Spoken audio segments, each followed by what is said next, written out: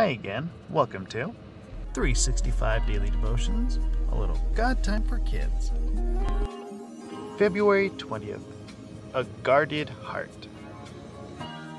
Above all else, guard your heart, for everything you do flows from it. Proverbs chapter 4, verse 23.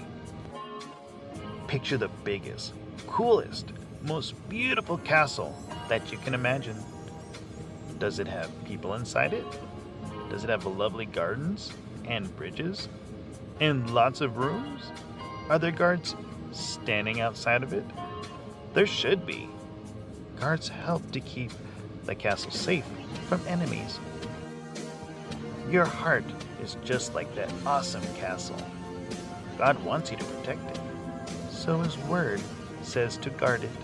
This means to be careful, not let the wrong things get in. Lord, help me guard my heart. Show me what things are good and protect me from the wrong things. Amen.